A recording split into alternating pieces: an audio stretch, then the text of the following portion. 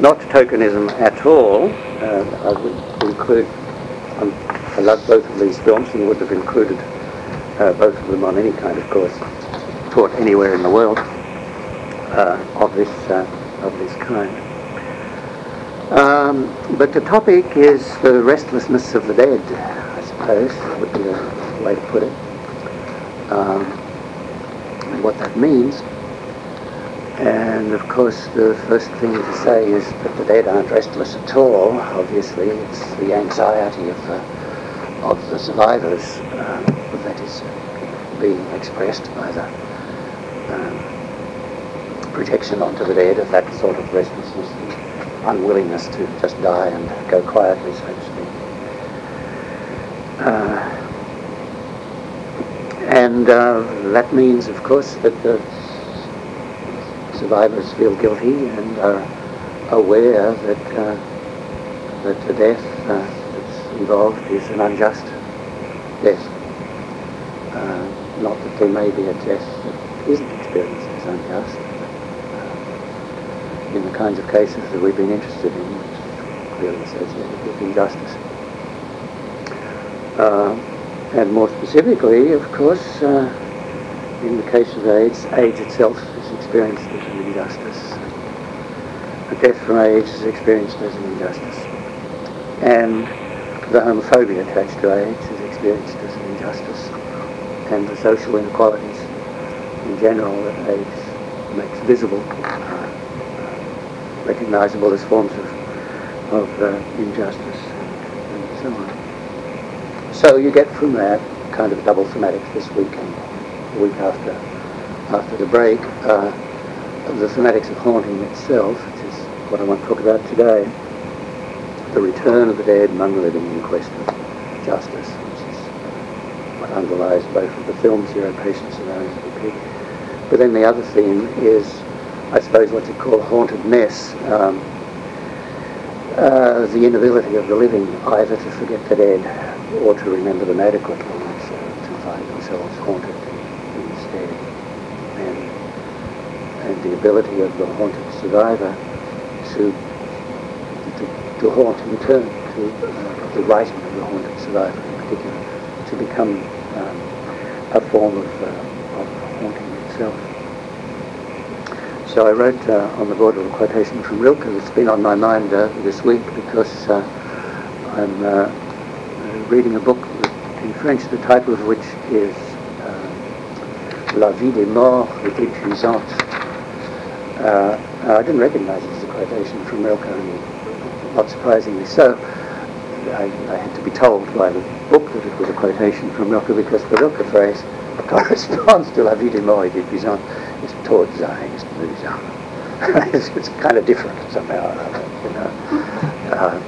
Not sure how to translate it properly, but we would say being dead is tiresome, troublesome, pain in the ass indeed. And the whole of the first, the whole of the Duene's Elegy, I suppose, the Dueno Elegies is important reading from this point of view. But the first elegy in particular probably is look, it says the angels have trouble distinguishing between the dead and the living. And of course, the dead are still alive in some sense, and the living are already dead. So that's our cheerful topic for today, all right? Everybody be quirky and upbeat about this thing as far as possible. Okay, the two films are concerned with the specific injustice, I think, of homophobia, and more particularly the scapegoating of homosexuals and homosexuality for the calamity of AIDS. And they are therefore responding to a form of injustice which I would describe as the singling out of one group or one individual as being responsible for what is in fact a collective ordeal, a collective visitation. No one is not affected by epidemic, this syndrome. But for some, it becomes necessary to do the singling out of someone who can be scapegoated, someone or some group who can be scapegoated. So when AIDS witnessing writing figures itself as a form of writing in the broad sense, to include films in this case, figures itself as a form of haunting, the haunting is a response to the injustice of scapegoating, and the haunting gets configured, therefore, as a collective haunt, rather than not a singular haunt. The ghost is a figure for a plural, for more than one, as Derrida says, speculative marks. Okay, now the rhetorical mode of haunting is, in each of these cases, a form of prosopopoeia. And we need to talk a little bit about prosopopoeia.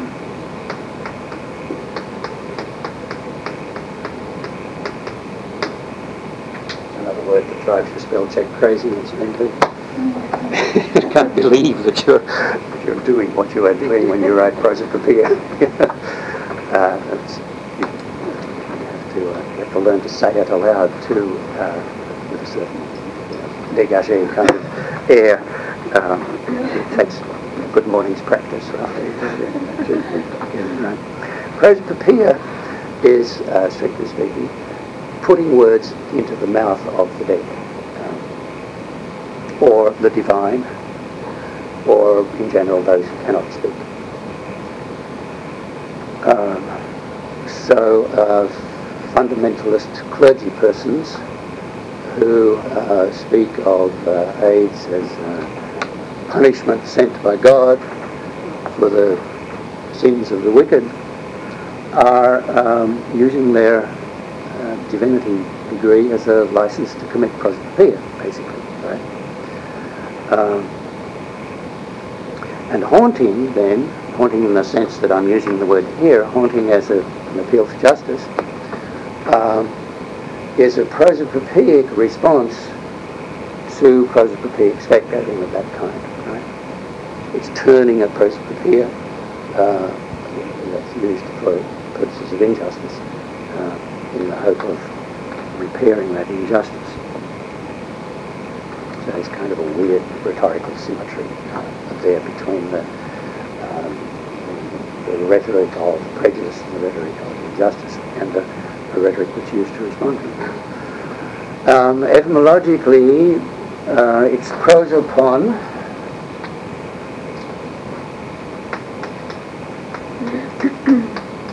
which is like persona in Latin.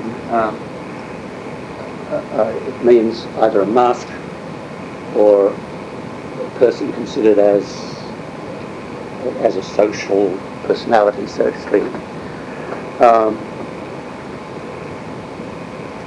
And the pia part is, of course, making, right? So it's about mask making a mask through which the spirits of the dead, ancestors, or the divine, are able to communicate with the living, which is a religious function of masks in many cultures of the world. But in Greek, it probably derives from the Greek theatre, with its own residual sacred functions. The place where the dead heroes relived the salient episodes of their lives in the presence of and for the benefit of the instruction and catharsis of the living. And you probably know that the actors in Greek theatre wore masks, along with kind of stilt heels, I suppose is the word, really, elevated footwear, which sacralised them, made them look more than human or ultra-human, beyond human. Particularly because the mask, wearing a mask, modified the timbre of the actor's voice in ways that we can only imagine now, so that it sounded eerie, it sounded uncanny, it sounded otherworldly. In other words, I don't know why I think this, but I always imagine that it made the pitch of the voice higher and more soprano, and that's one reason why we continue to this day to hear the soprano voices, the trained operatic soprano in particular, as sometimes being a screech and at other times being something positively otherworldly. But the other thing that the mask did was that it amplified the voice, intensified its carrying power. It helped if you were performing, imagine performing Aeschylus or Sophocles or somebody in the open air. You need a voice that will carry. And the mask did that. It was a kind of resonating chamber. So it was a device of amplification. Producing, therefore, a rather strong form of authority. I mean, the words spoken through the mouth really carried in more senses than one. Right? They carried a load, shall we say. But at the same time, the visibility of the mask meant that there had to be a consciousness, in the Greek theatre, for example, therefore, that kind of authority is dependent on technology, on techne, Greek sense of the word, that's to say on acting, but also on technologies of representation. The mask is an obvious form of representation of the human face, but there's also the poetry of the text. And we can throw in rhetoric and figuration and all of those kinds of things too as being part of what made the theatre effective in the way that it was. But if the dead are speaking to us, but the dead can only speak to us through a mask, then it means that the messages of the dead are received under deferral. They have undergone deferral and are subject to iterativity. They're indirect messages from the dead. And in that sense, rhetorical.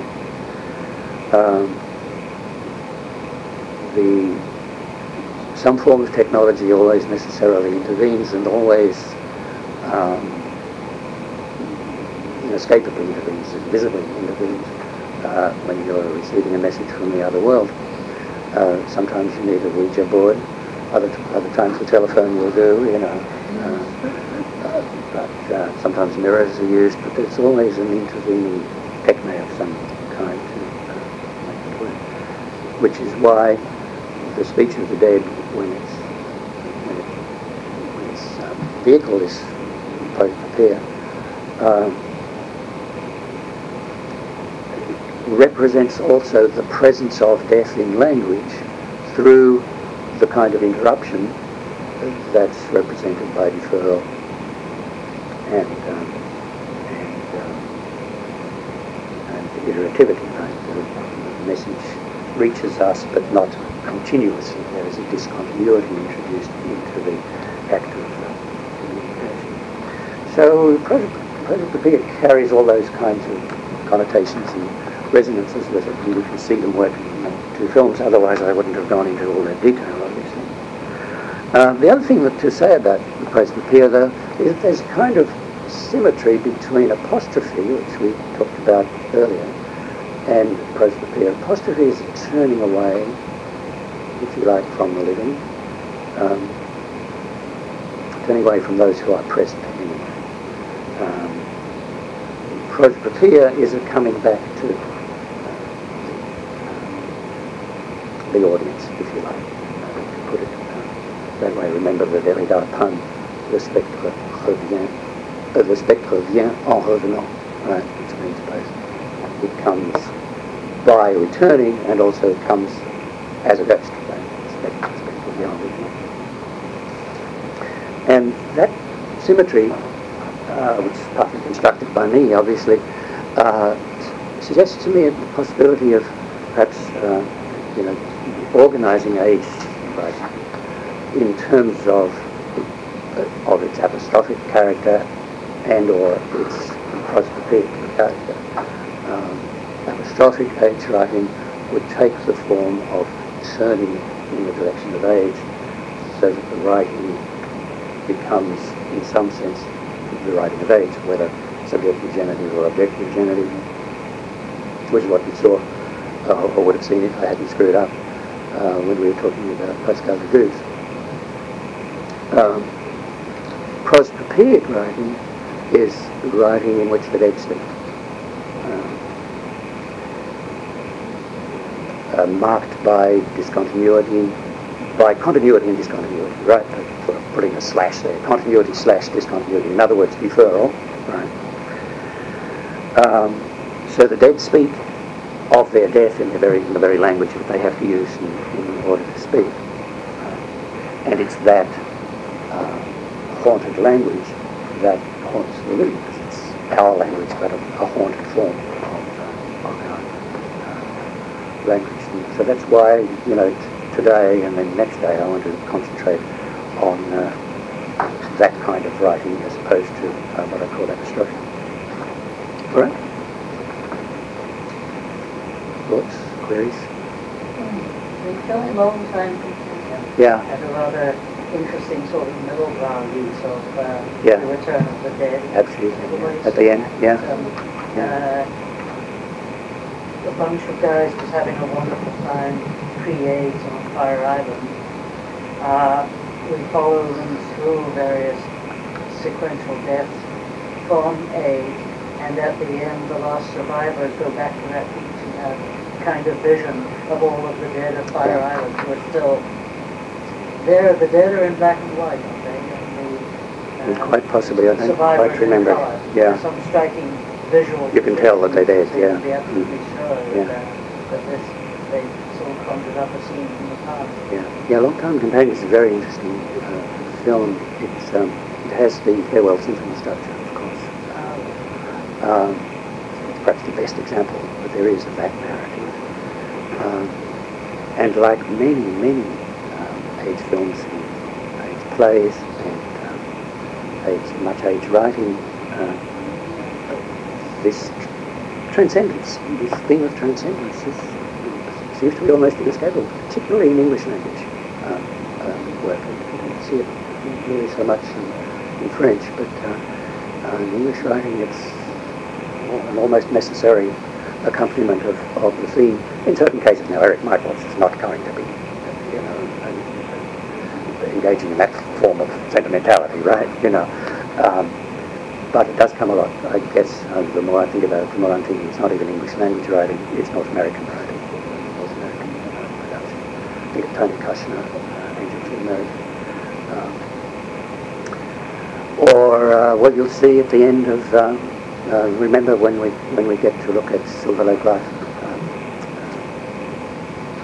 there's some very clear reference to the same kind of thematic there, and so on and so forth. Okay, let me talk about zero patience a bit, unless there were more thoughts, comments.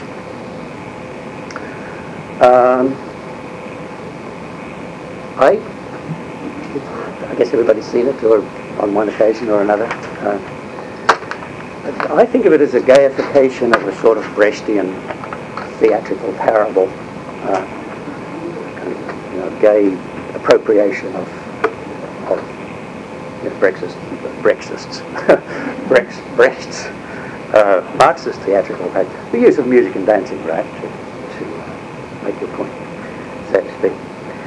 And of course Brecht's practice was similarly a generic appropriation of amusement theatre, the cabaret, the satirical review, the musical, basically Weimar Republic kind of stuff. The issue was the Weimar Republic, right, appropriated by Brecht. So we're dealing with the trope of allegory, in other words, and the trope of allegory made entertaining and fun for it. wish Scott was here because he would be able to talk better than I am about what the humour is, what the jokes and the funs are doing there. In my undergraduate class, they mainly embarrass the hell out of the kids. You're not supposed to make jokes about serious topics. In particular, they don't mind making jokes about AIDS, but jokes about homosexuality are not allowed. Particularly the guys, you know, 18-year-old straight guys. What is happening with, you know, when you pop a boner in the shower and stuff, you know. Actually, the audience when I saw the theater was really split. Really Yeah. You were very left actually in that scene. It does seem to sort the sheep from the lambs, or the boys from the guys. I don't quite know how to phrase this. Okay. So there's an appropriation, generic appropriation going on, but its strategic device is Proserpia, obviously, bringing back patient zero. Not bringing him back to life, bringing him back as a ghost. That's the important point about the whole film, of course. The maligned French-Canadian, as it says, Québécois airline steward Gaëtan Dugas, scapegoated under the name of Patient Zero, brought back under the name of Patient Zero, scapegoated as the man who brought AIDS to North America. So that's why I gave you the Randy Schultz handout, so that you can see a little bit. Now, I didn't want to copy the whole of Randy Schultz's book, which runs to about 500 pages. But if you look in the index, don't look in the index under Patient Zero, you won't find him. But if you look in the index under Gaëtan Dugas, you'll find that he doesn't occupy a very large place in that book. The book is mainly about, sorry, people. I don't know how I unaccountably missed that one. The book is mainly about how business as usual, political business as usual, medical, scientific research business as usual, made the response to the epidemic in the early years very sluggish indeed. And so the story of Patient Zero is a very minor episode. And Schultz's treatment, Schultz certainly was a journalist, and Schultz certainly reinterprets the CDC study in the direction of scapegoating poor Gaëtan Dugas. But he does it largely through the famous rhetorical device of insinuation. He doesn't make his declarations. There's a particularly salient example on the first page there, page 147, the bit that I underlined. It starts from just one tryst with Gaëtan, and then it ends, offered powerful evidence that GRID, that's gay-related immune deficiency, not only was transmissible, but it was the work of a single infectious agent. Okay, now that means it was the work of HIV, right? But it's so easy to read it in context as meaning the work of a single person who was infectious, walking around infecting. Somebody active, yeah. That's right, a double agent, yeah, for example, yeah. And so on the next page I gave you the origin of John Grayson's interest in typhoid Mary. There it is right there in Schultz's book. But the last paragraph, the last paragraph on page 439, the last page, is the interesting one, because that's where the insinuation is made. Whether Gaëtan Dugas actually was the person who brought AIDS to North America remains a question of debate, is ultimately. Okay, you know, that's the way you plant the seed of something. You say, I don't really know whether it's the case. Two sides to this question. So he goes through the one side of the two-sided question, basically. The fact that the first case could be linked to Gaëtan, etc., gives way to that theory. He travelled frequently to France, which, as everyone knows, is a dangerous country to travel to. The Western nation where the disease of AIDS is known. So Africa is there in the background, right? France's African colonies, and the subsidiary Belgium, former African colonies have been In any event, there's no doubt that Gay Tom played a key role in spreading the new virus from one individual to another. The bathhouse controversy, peaking so dramatically in San Francisco on the morning of his death, absolute coincidence, was also linked directly to Gay Tom's own exploits. At one time, Gay Tom had been what every man wanted from gay life. By the time he died, he became what every man. So that's basically what Grayson was responding to here. But in 1987, Schultz's little excursion into the politics of insinuation is bad enough. But when the press took it up, they forgot the rest of the book. And what the press said, and the media and TV said, was, we now have this book, which is about the first man to bring AIDS to North America. He was a French Canadian, patient zero, everything else got forgotten. So the film is also responding to that journalistic appropriation. At exactly the same time, in other parts of the same newspapers, they were scapegoating Haitians in the same way. AIDS came from Haiti, according to the media belief in 1982, and so Haitians led a terrible life as a result of that, male Haitians for a couple of years, until it gradually became clear that the epidemic in Haiti had been brought to Haiti by North American sexual tourists rather than the other way around. But there was never a lot of publicity given to that fact, of course. Okay. So, so the film is using, kind of a counter prosopopoeia, if you like, prosopopoeia against this form of insinuation, if you like. And I think that sense of countering something is very important to understand the dynamics of the film. And I see it working. I think there are three main self-reflexive, Brechtian stuff too, self-reflexive devices in the film, two of which are about countering. The first one is the figure of the paper airplane, which links things, links episodes, and so on. It's an arrow representing the reversibility of the finger pointing, right? I must have suggested all of that stuff about school rooms and teaching, story of George.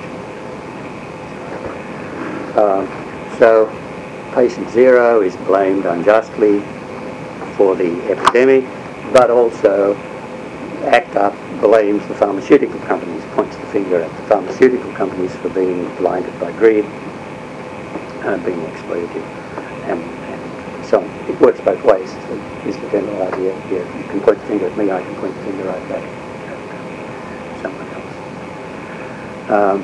And so I think key idea there is that finger pointing, that representation as finger pointing is always an act of singularization.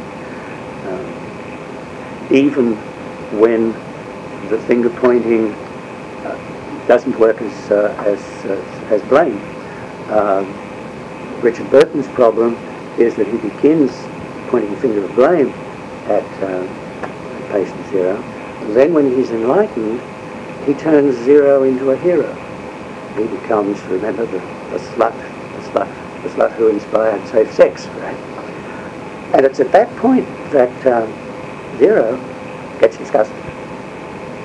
It's that reversibility of representation that in the end disgusts him and sends him back into the other world. He gives up his desire to reach life at that point. So that reciprocity business is important.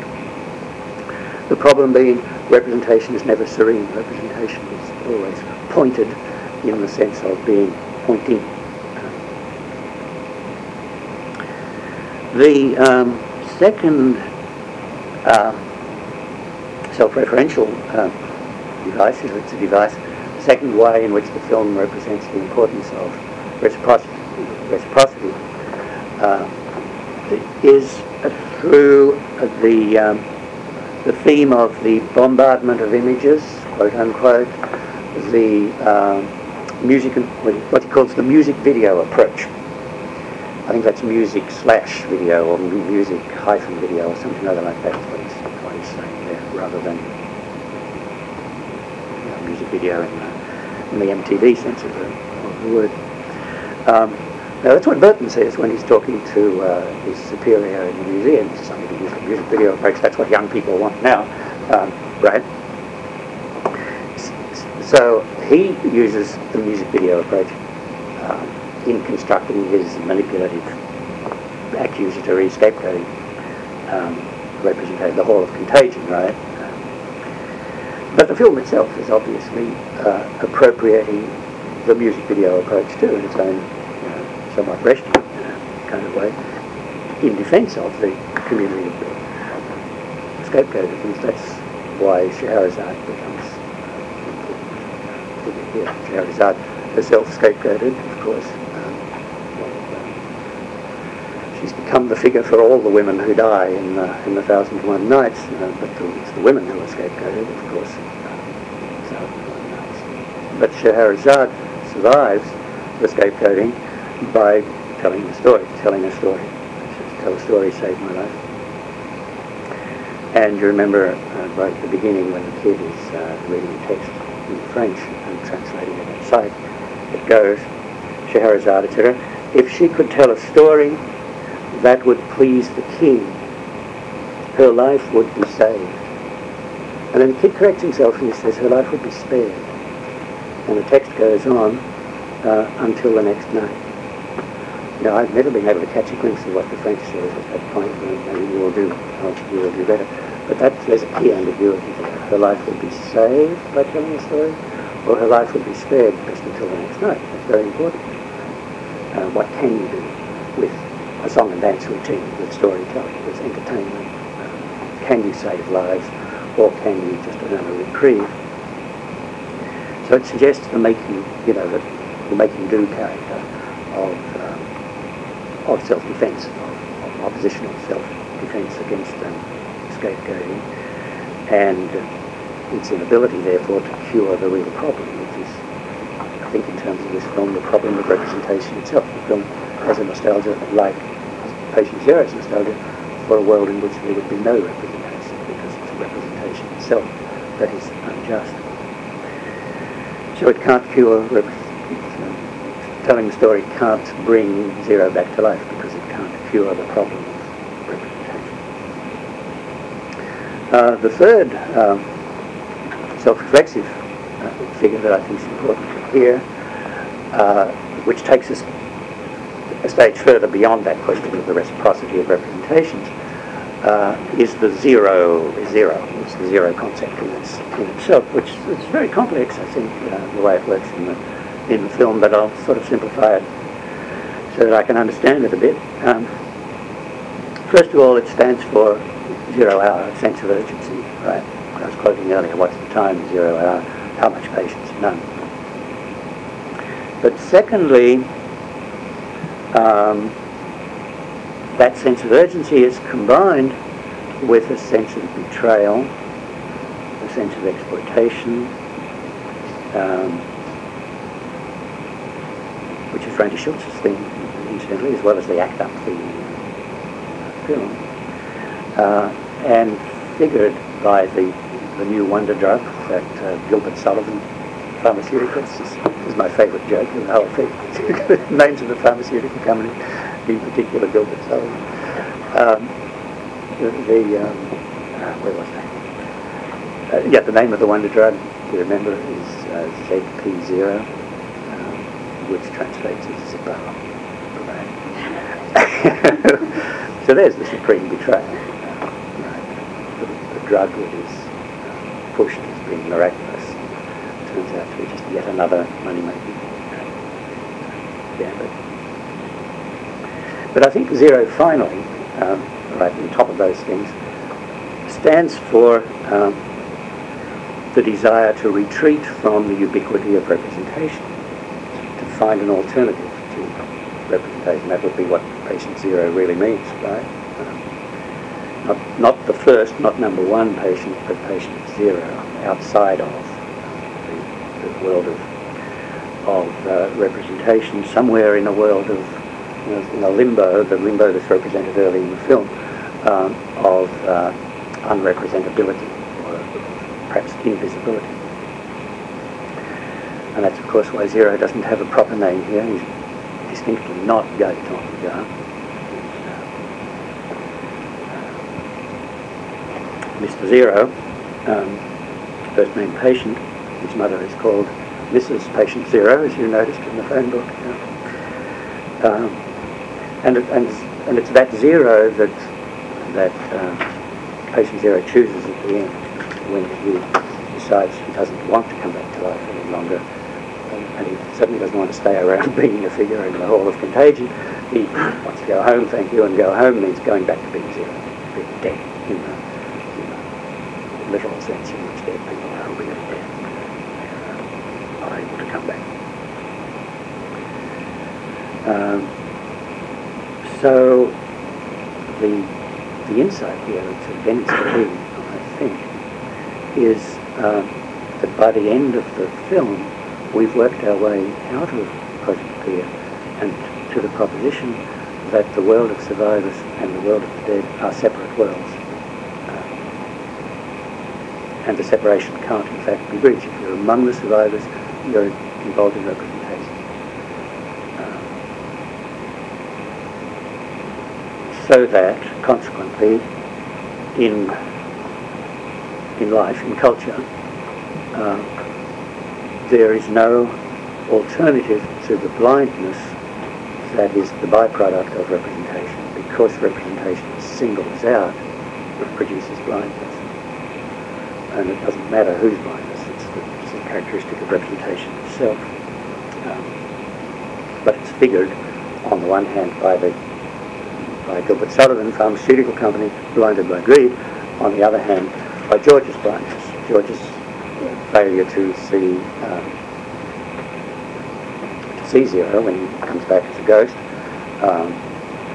and of course the story of George's loss of eyesight is CMV retinitis. So either we have a world in which there is prosopopia, that is to say, a connection between the living and the dead. But the price that you pay for that is rhetoricity, representation, falsifying, blindness, whether it's manipulative like Burton's or whether it's defensive and opportunist like the films. The only alternative to that is to live in a world in which there is no continuity between the living and the dead, and that's an impossible alternative. I think it's not one that we want to choose. Every society in the world believes that the dead continue to have a part in that society. It's like ancestors live. So the film leaves us with that dilemma: which are you going to choose? We get Zero's choice, and we are asked to make our own choices. So, next point. It's really the last one, but it's a biggie. I think I can do it in time for the break. Hang on there.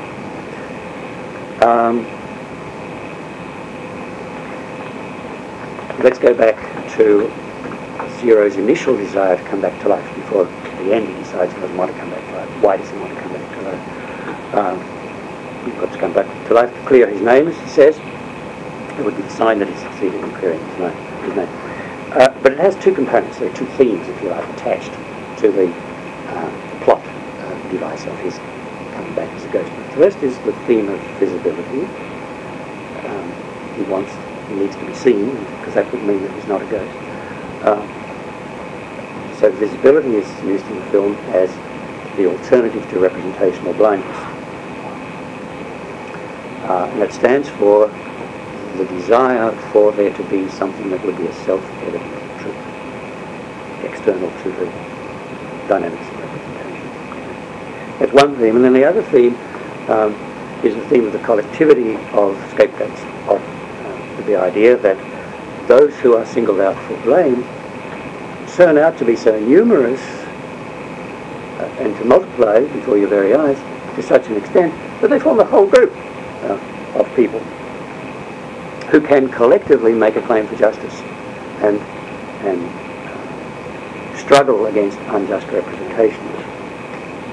So the desire for truth matched by a desire for justice, something called justice with quote marks around it. Nobody quite knows what it would be, and we would recognise it. But the desire for this thing, just as there's the desire for justice, and those two things are intertwined in the film. Which means that being zero has a negative side as well as has a positive side as well as a negative side. The negative side is at the end is Zero's desire to go back to being in limbo, to escape from the world of representation and blindness. The positive side is the potential strength that's nevertheless inherent in what? In the loss of personhood, in the loss of prosoponness, in the loss of individuality. To become zero is to be patient zero rather than being go, come and go. And it's in that depossession of self that the secret of collective response lies, because the individualization corresponds here to the singularization that is a product of scapegoat. An individual and you're being singled out. Now that tension, the double tension, the tension between the positive and the negative side of zeroness, and the tension between the desire for there to be communication between the living and the dead, and the knowledge that there cannot be communication between the living and the dead, is what's worked out in terms of the love plot here. The star-crossed lovers are star-crossed because one of them is a survivor. See, Burton is the survivor to end all survivors. He must be about 180 years old at least. You know, he's doing nicely. He still looks quite young. Very cute. And Zero, of course, who is in a similar way, the representative dead person. Can they form a couple? Under what conditions can they form? That's the question that's being asked here. It would mean Zero's coming back to life. Zero ends up choosing not to come back to life. So the love affair in the end leaves the lovers stranded, separated.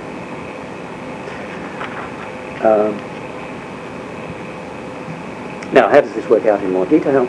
I'll go through the visibility thing, and then I'll go through the collectivity thing, and I'll say a few more words, and it'll be time to stop. If Zero could achieve visibility,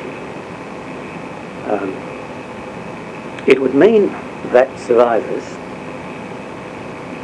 people like George, or people like Richard Burton, would have learned to transcend the blindness produced by the regime of representation, represented by the Hall of Contagion. And that in turn, it seems, means recognizing the other not as one who can be rejected, reviled, abandoned, quarantined, expelled, but as part of oneself. That seems to be the condition of visibility. The reason Burton turns out to be able to see Zero is that there is a part of himself that is like Zero that he is not, that he's unaware of. And that is, of course, his repressed homosexuality. So Burton is led to acknowledge his own homosexual desire, starting with the famous butthole ballet dialogue of the assholes, a high point of good taste. Something to remember this seminar by. which really worries my 19-year-old male undergraduates too, I can tell you. There's the evidence. You can't escape talking about that episode because it's the crucial episode. It's the moment when it becomes clear that Burton is recognising the other in himself. The other in himself is speaking up and refusing to be silenced any longer. And that's when they become lovers, right? So, when that happens, Burton Zero not only achieves the privilege of being visible to Burton, but he also is photographed, can be photographed. He begins to show up on film, right? And so that looks as if it's heading towards a happy ending, which, however, doesn't occur because Burton can't desist from the desire to represent. He's not satisfied just. How was that for an ACB? Well done. Right? Thank you, Nancy. We're a great team. The musical duo of Nancy Peter and Nguyen. Burton can't give up on his desire to represent, and so if he can't represent him as a scapegoat, he's going to represent him as a hero. Okay, and that's when it all falls apart. That's when Zero says, "No, if you're not content just to see me, then I don't want it." Back he goes. You might think here of Thematics of Seeing and Charlotte Delvaux, that series of texts. Each of them end up saying, just to try and see. Try to look, just try and see. She says, the ability to see would mean not relegating the ghost to the status of otherness, to the edges of one's perception, but recognising that the ghost is integral to oneself, it's part of oneself, central to who one is.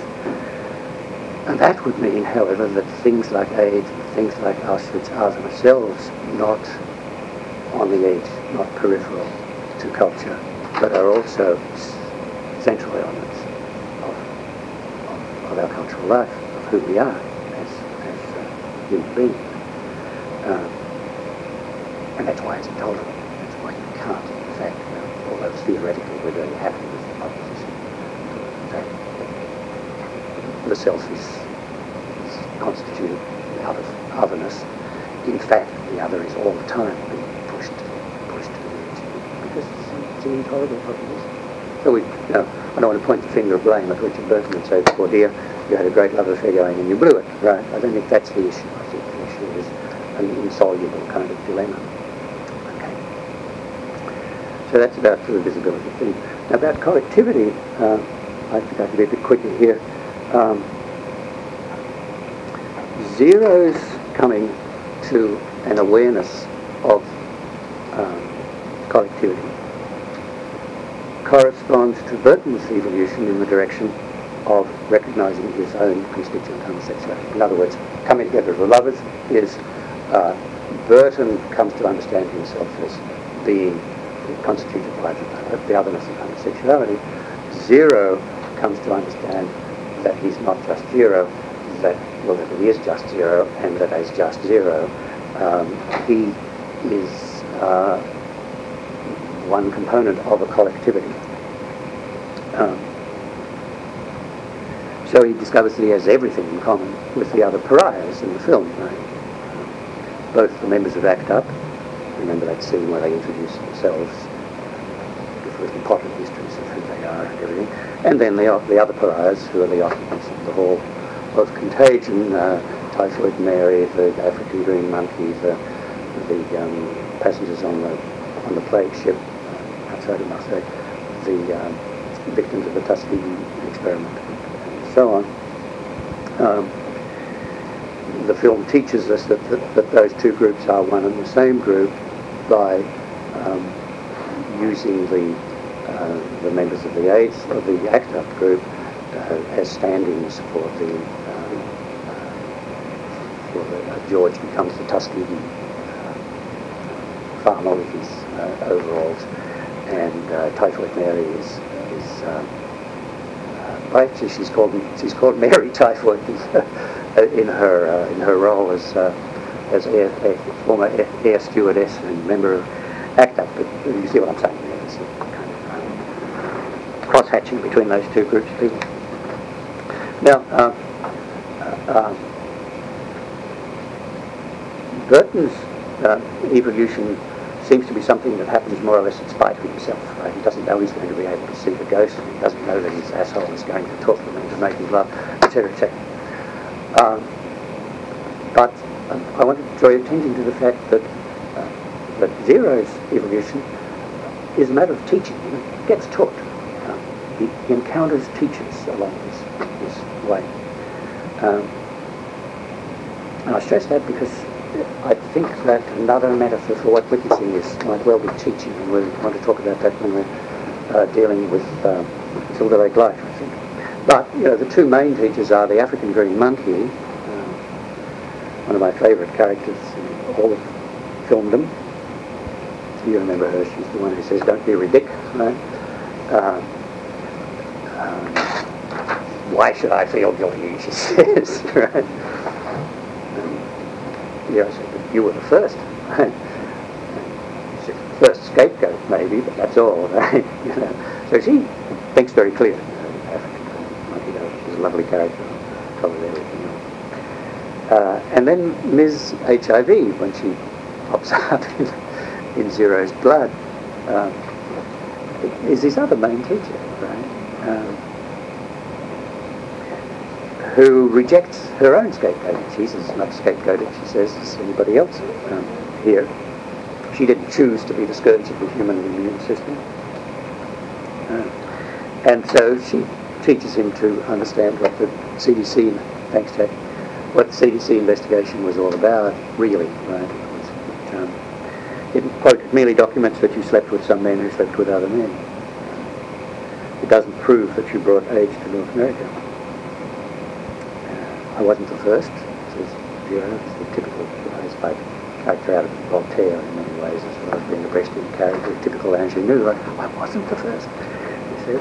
Of course not, she says. Yeah, she's a great character too. Not coincidentally, both women, incidentally. So the role of the teachers is, I think, quite crucial. Oh, that's true. Yes, you're right. Thank you. In one case, the African green monkey is a cross-dressed as a monkey, of course.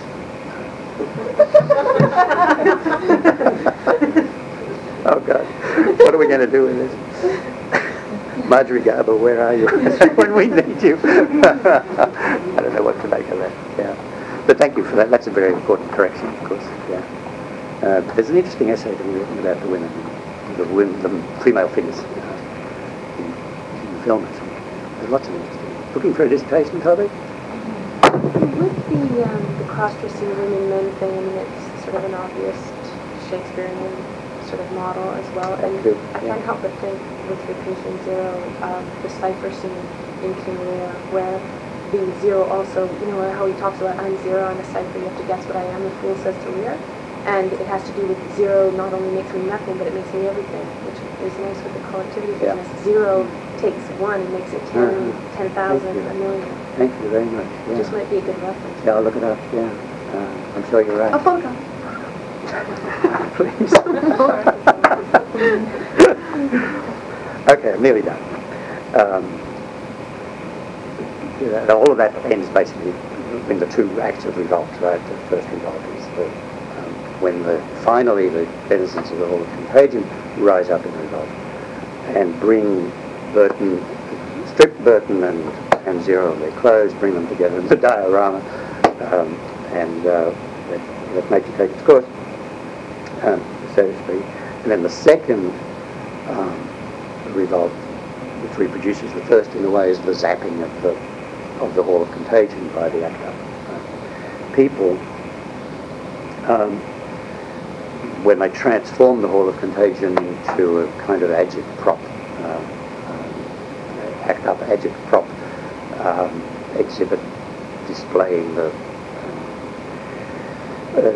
doing positive health education, right? You know, and it's not accidental, therefore that's the point at which the laying of the ghost occurs, which zero goes right back to. Between the alternatives, I'm going to choose the third option, which is to go back to where I came from. But those two episodes, nevertheless,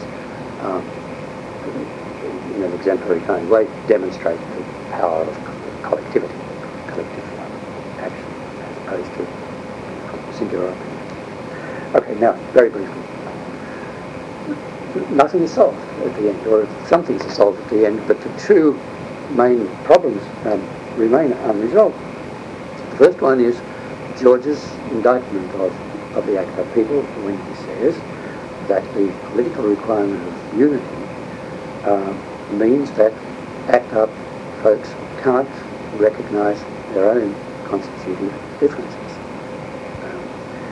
Quote, people must never know that PWAs actually disagree with one another, he says, sarcastically. And again, we always know who to blame. Right? So ACT UP is tarred with the same brush as Richard Burton on the one hand. Well, as Richard Burton, I suppose, would do. It shares that same desire for there to be a certainty about what is the case. Remember the play on the word positive. We have to be positive and stuff like that. That is displayed by the same desire that's displayed by all the other scapegoats in the film. So that's the first thing that remains, that remains unsolved. You can't really declare the film to be agitprop, although it represents agitprop. All right, I see a sceptical look appearing on a few faces there. Second unresolved problem is the problem of the separation of the dead and the living that I already talked about. That's to say, the isolation of the lovers, which remains unbreached. Zero can't return to life, even though as a ghost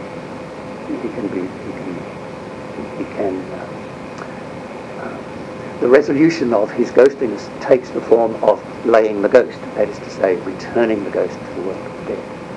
There can't be a resolution in the other direction, through which he would come back to life. In other words, the fact of his death is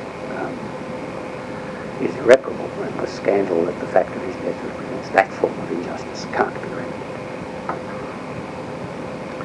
And that scandal, I think, is, to rephrase it, is the demonstration that death makes to us all that human culture is not everything. That there is another to human culture, which is therefore bounded. It has an edge. It's bounded, in this case, by, I suppose, the natural, by death, if you like, the body. And that boundedness is the condition of the possibility of there being culture. Culture can only exist as the other of nature, which can only exist as the other of culture, and so each is integral to the other one, but they can't be identified with each other. So culture has to recognize that there is a boundary beyond which it has no access, no jurisdiction, no impact. In other words, what is really haunting culture is the knowledge that culture has limits. If you like, culture is haunted by the fact of its limits.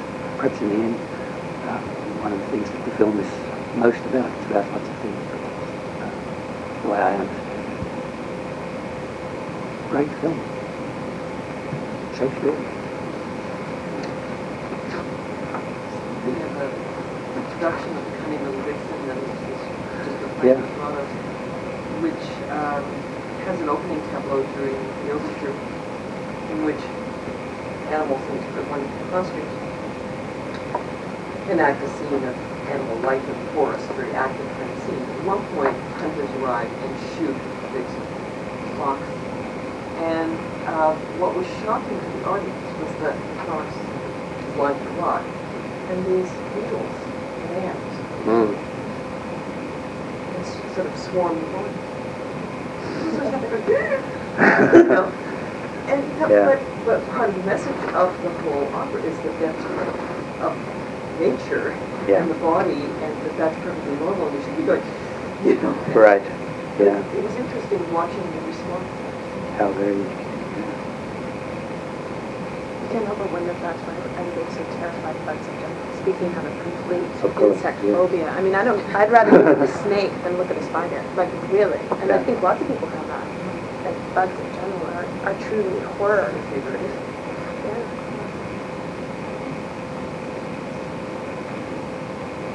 Back to your question, but it represents active competition. Mm-hmm. It's subject to that. No, it doesn't just thematize teaching, but it teaches a lot. Which is what I've always liked about it. But when you ionize the agitprop with CAM, which I think is what it does, you create a different mix of it. Does that stop it from being... That's a beautiful formulation. Thank you. Yeah. Yeah, I think that is the issue. What's the difference between agitprop and teaching? And what interests me about this is that it takes a similar form, that this issue takes a similar form in Silver Lake Life, which is about learning to see too. But what you just said helps me very much to understand the difference. It means I have to have a theory of camera that and the humor has a function to ionize that but yet not undo it. Yeah, that's right. And I think in the stage where he's seeing is classic. How to, the exact model of what you're saying, how to teach people to draw their own conclusions. One way of formulating the difference between agitprop and something to reread. I hadn't read it for a long time. Would be Susan Suleiman's very first book on about Le Roman à thèse. What do we call that? The novel with the thesis, which you might have some clues about that too. It certainly doesn't talk about Campbell there. I know. Nobody seems to talk about Campbell. Am I right in saying that? These are old, although Susan Sontag. Yeah, that's what I mean. Yeah, sorry. The sad thing about that article has been overtaken by time, because in 1960, Yeah, you're right. wrote it. She She could talk about an apolitical gay culture in a way that once AIDS occurred, Yeah. I haven't reread it either. It's weird. Really? Yeah. And she goes on and on about it. I mean, her description is not inaccurate in any way, except that she goes on and on about the apolitical. Yeah. She just made it in time, in fact, didn't she? Yes, for that argument. Yeah. About 1964, 65. Yeah. Of course, AIDS is a true representation, force of representation of the realization. That's right. Which is what ACOG is, this representation. Becoming and zero is actually, another point of zero is used at the point 4. The 0 point before this That's right. political movement. Yes. Fictionally, yeah. Which, I'm not sure where this argument is taking you, Ian. Keep going. but just in the sense that one way or the other, that AIDS is forced to representation. Yeah. Not necessarily monica, but I mean, this is connection with the dilemma that George encountered. In order to become political, Yeah. While zero is just, he sort of has that yearning to just be zero in the sense of like, just to be what he was. Yeah. Like what it meant to him. Like I know, it seems simple to him. Yes. Yeah, but I mean, what it was just like the experience of sexuality, the experience of life, of living, before it became something to be scapegoated or besides one way or the other. It's inevitable.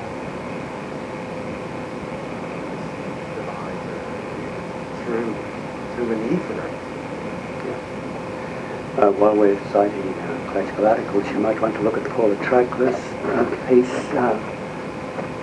Particularly, if someone can remind me where to find it. It's called An Epidemic of Signification. I'll try and remember to look it up for next week. It's in various It's in a couple of anthologies. Is it out there? It might be. Well, was it in the age number of October? You can always go to which possible it has been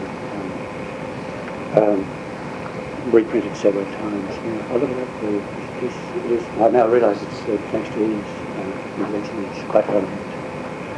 And roughly at the same period as the original idea I bring in Zero Patience. It's dated 1993, so it took a long time to make.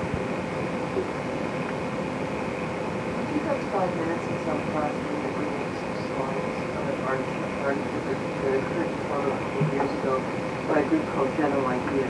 You are collective, being collective work at 2 down. Yeah. It was their last show as they died, and it's a show about AIDS and representation of self. Yes. I haven't been in it. I just whether I think that I'd be happy to. I think it brings up no question of representation. It's right. It's a visual artist. Yes. It's a visual artist. Right. Yes. Great humor, and that's why I thought of it for like it. When would be convenient for you to do I that? think it next time. Okay, great. Just take 5 minutes. Great. Thank you. Yes. Ready for a break? Let's take a break.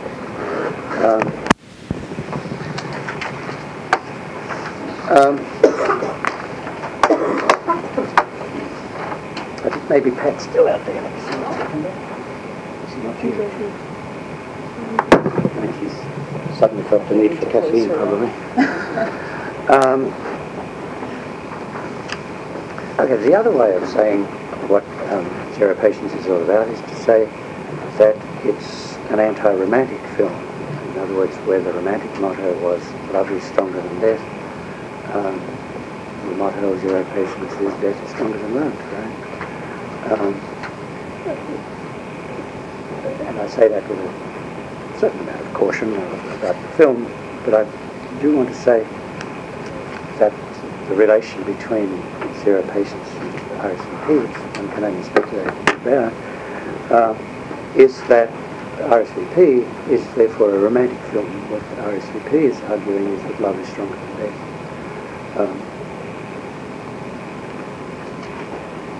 And it does that by describing Prosopopoeia as the trope through which love demonstrates its strength over death, and by relating that strength of love to the defeat of homophobia. But there's a catch, and the catch is that Prosopopoeia itself achieves its authority through deferral, and in that sense, through the presence of death in the very language of Prosopopoeia. Prosopopoeia is a relayed message. There's a relay in the message. And the message is amplified in film through a whole series of relays. In fact, that's its strength, but the relay means deferral, and the deferral of the message is the sign of the presence of death.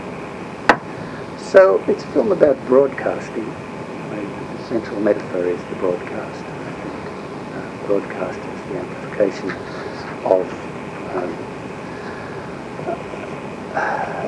amplification of a message through the intervention of a techne again. But it's also a film that says love can only overcome death on the condition of allying itself with death. As the the source of its authority. It's the presence of death in the language of prosopopea that makes prosopopea so strong. Makes it a version of, makes it a form of amplification. So a kind of equivocation happening here, right? Someone or something has to die in order for love to prevail over death. See what I mean? So, putting it the other way, Andrew has to be dead in order for the love message to function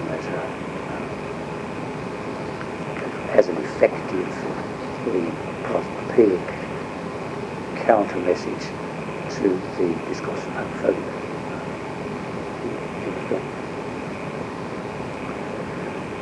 Okay. All right. Does that make sense to you? Okay. As I say, you might want to watch this film again if you get a chance. Both of them. I'm going to leave my copy of Zero Patience with Nancy if anybody would like to borrow it over the break.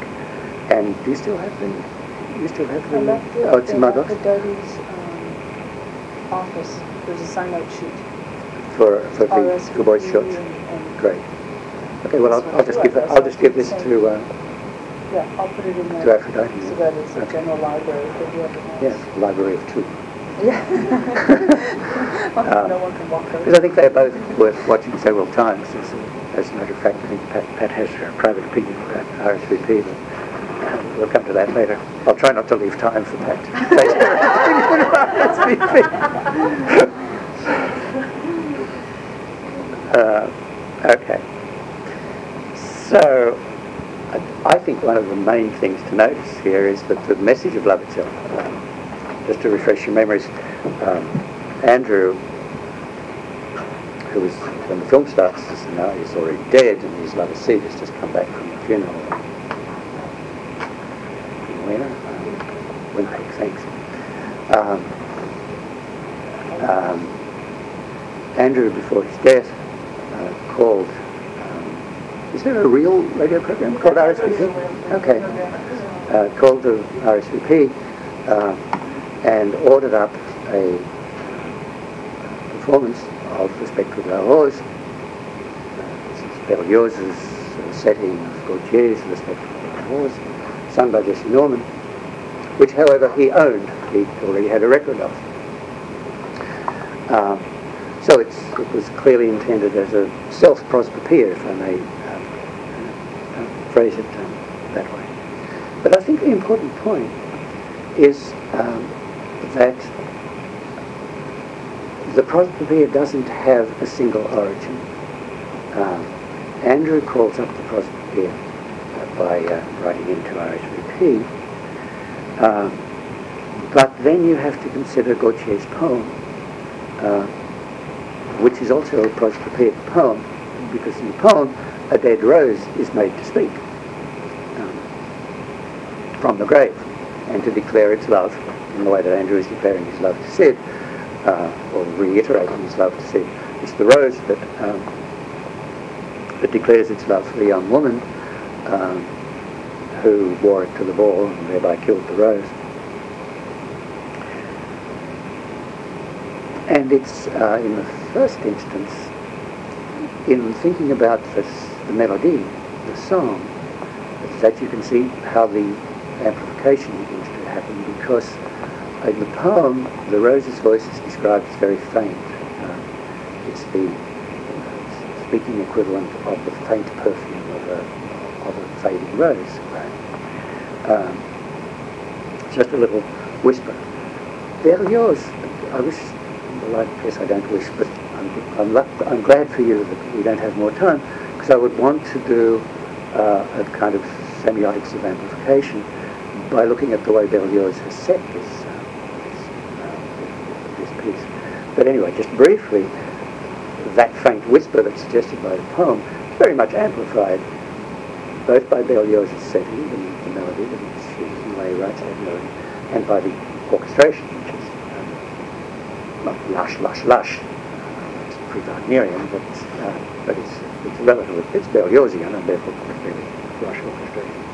And again, by Jesse Norman's reading of the musical and poetic text, so that there are two interpretations. There's Berlioz's musical interpretation and Jesse Norman's reading of Berlioz, who has exactly what I was talking about earlier, that soprano voice that suggests the sublime, human, as says.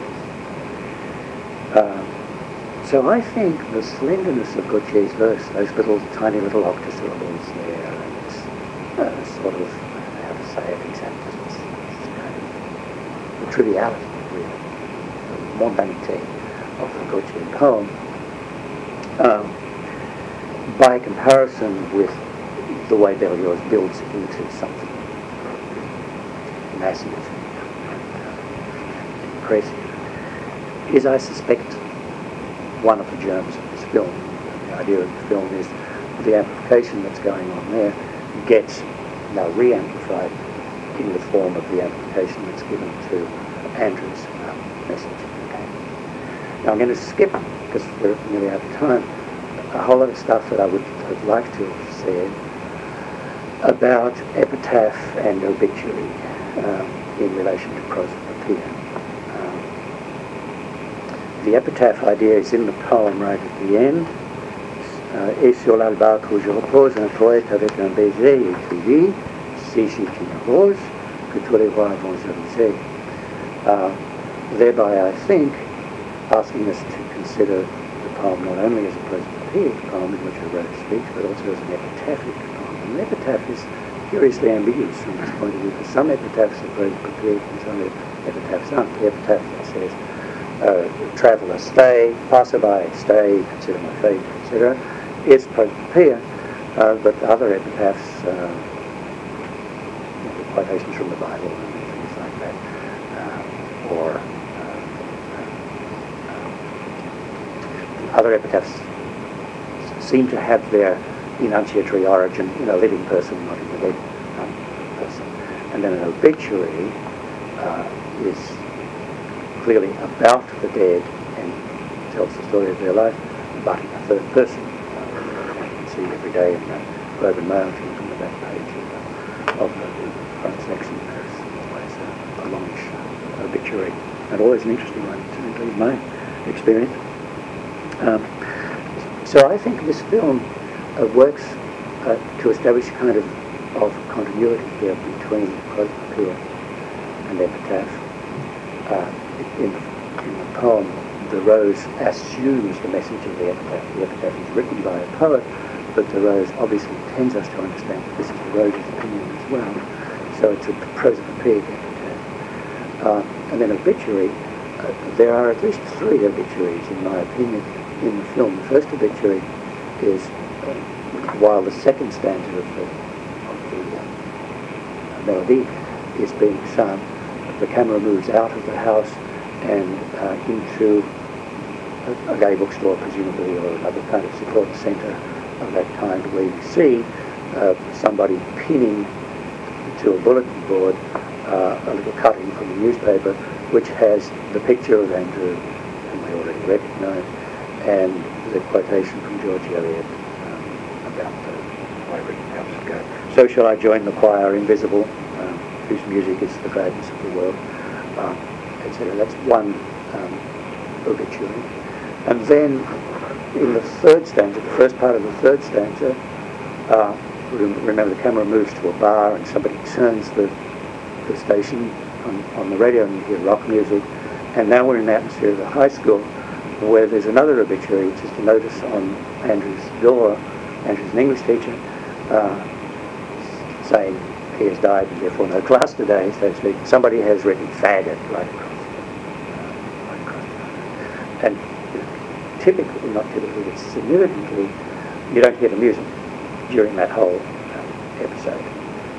So there is an obituary discourse that is out of touch with the music, and an obituary touch. An obituary discourse is in touch with the music. And the aim of the film is to, well, not the aim of the film, but the definition of what happens in the plot of the film is how Andrew's prosopopoeic message becomes obituary with the kind of rhetorical strength necessary to convert homophobia from its homophobic position. Homophobia represented, in this instance, by the father sitting up grumpy behind his newspaper there while the music played. Okay, so I told you it was the form of the rhetorical device I just adopted is called, what's it called? Occupatio is one of them. Yeah, no, I'm thinking of what's it called when you say you're not going to do something as a way of doing it? That's what I just did anyway. I just said I'm not going to go into detail about obituary and everything I did. Okay, now let's go back to the chain of relays through which this message achieves its broadcast. So it begins as a narrowcast and becomes a broadcast. How does that happen? First of all, just let me remind you what I mean by relay is this curious relation of discontinuity and continuity. The relay is an interruption, but it's an ACD. It's an interruption that presupposes a signal, something that follows from it. And what's happening here is that it is therefore through relay that the broadcast, that the message achieves its status as broadcast rather than narrowcast. And just first of all, if you watch it again, count on your fingers the number of cases of deferred messages that arise in the 23 minutes of the film. It's an extraordinary number. In particular, right at the start, you have the message taped to the mirror. I'm not innocent figure. And then you have the answering machine that answers the phone, and that's where you hear Andrew's voice because the two of them are still recorded on that. Then you have the message recorded by the person calling, saying how did it go in Winnipeg, etc. And then at the end you have the symmetrical call also to the answering machine, but you hear a new answering machine message in which there's only Sid left on the train. And this time it's the father pronouncing his obituary, in my opinion. We'll come to that in a minute, but I think when the father says, I'm sorry I didn't get a chance to talk to you at the funeral, making his apology, in other words, that counts as an obituary for Andrew. But anyway, the links in the chain, independently of those cases that I just mentioned, the links in the chain would be, first of all, Andrew's own message, broadcast by the CDC, received initially apparently by mere chance, by Sid, unless Andrew knows that Sid is in the habit of turning on RSVP, then it's by merest chance. Which is important because it means that in Andrew's thinking the message isn't directed to Sid alone. It's not just a person-to-person love message. It's Andrew's message to the world. And then the next important relay moment is when Sid, his first response is to go and put things in boxes, grab Andrew's clothing, pack it away. Comes upon the sweater on the back of the chair, stops and thinks, and he goes and checks that yes, indeed, they do own a copy of Jesse Norman's single. And what does he do at that point? He goes to the phone. And that's the crucial moment. Halfway through the film, and it's the crucial moment because it's the moment which reveals to us that he's understood the metaphorics of broadcasting here. That the situation is such that Andrew cannot have intended it as a personal message to Sid. And so he understands what that means, which is he has to go to the phone, call Ellen in Winnipeg because he can't call the family direct, can't call the rest of the family direct, can't call Pop and Mom direct, they've snubbed him at the funeral. Calls Ellen and lets her know that the music has just played and that she can pick it up because it's time delayed. It's going to be time delayed in Winnipeg, right? This is whether geography of Canada is particularly important. I always claimed that North America was misplanned from the start, and it should all be done vertically rather than horizontally, and his case where the horizontal arrangement turns out to be more sensible. So the message goes through Ellen to the family. There's another relay, and then there's the relay, the CBC relay, which enables the family to hear it. The mother further relays it. She calls Mum. She doesn't call Pop. Pop's sitting there waiting for her to serve the sandwiches, Mum hesitates a bit before finally turning it on, but she turns it on. So there's another little relay there. And so it finally reaches the father, whose response is delayed. It isn't until a week later that he responds to the message. What you see is, I think, unreadable in his response to hearing the music. It's kind of a male thing.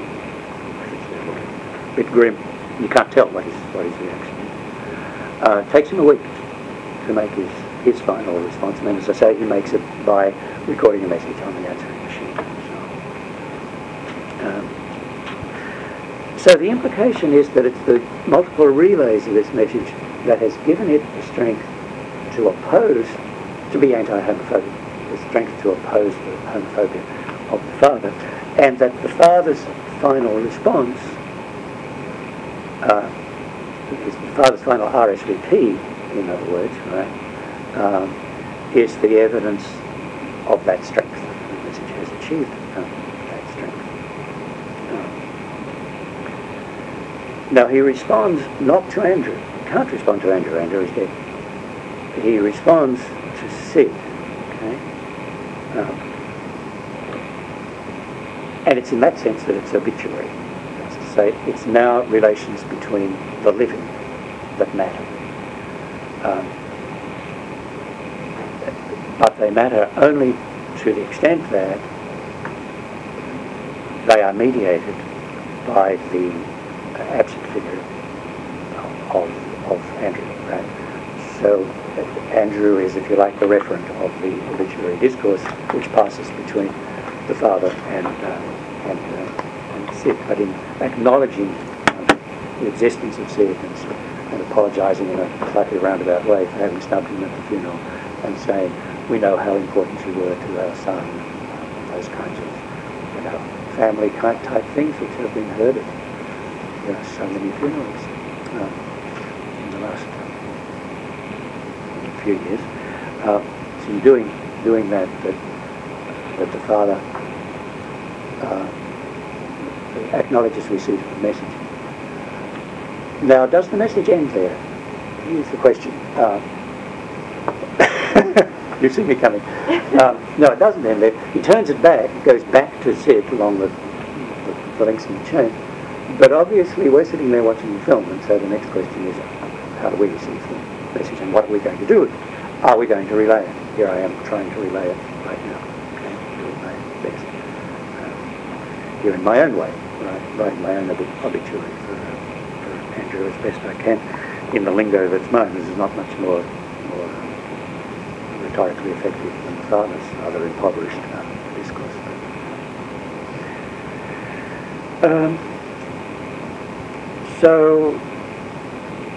So there it is. In the way that Zero Patience concerns the invisibility of the spectre and tries to answer that question, what would it take for the spectre to become visible? RFV addresses the problem of spectral inaudibility and gives the same kind of answer. The way the spectre becomes audible is through the character of the spectre as a spectrum. Right? Its ability to diffuse into a spectrum, diffuse being a synonym for broadcasting. Okay? So it understands audibility then as being a function of deferral, a sign of death's presence, but of relay, which is the realization of the spectral character of the message, and conceivably you could argue that relay is on the side of life the equivalent of deferral on the side of death. Right? Passing on the message continuously, creating a continuity in the message where death creates a discontinuity in the message. So, like the spectral, broadcasting has to lose something. Somebody has to die or something has to die in order to gain something. Right? What it gains is rhetorical strength. What it loses is something that it loses to death. Right? So, the key words are, I think, diffusion on the one hand and amplification on the other hand. Diffusion of the message means it changes all the time. It's never quite the same as itself. And anyway, we didn't know what it was at the start because the message is the actual, Andrew's actual message is implicit. It's never quite there. It's already a spectrum of messages. So diffusion on the one hand, but amplification on the other hand. Those are the two synonyms for broadcasting. And prosopopoeia is the model for that effect, the effect of diffusion plus amplification. You don't get amplification without getting diffusion. On the other hand, you don't get diffusion without amplification. When we talk again next week, no, not next week, in 2 weeks' time, I'll come back to the idea of the relay. It's the relay that I think is at work in the literature of suspended sentences, calling aftermath writing. But for now, you might want to think of the sweater as being a figure of relay, because that sweater occurs twice in film. It occurs first at the point where Sid comes upon it, and it's just sitting there looking forlorn. And he doesn't metaphorically put on the sweater, he passes it on. He doesn't accept the message for himself, he passes it on to Ellen and the rest of the family. At the end,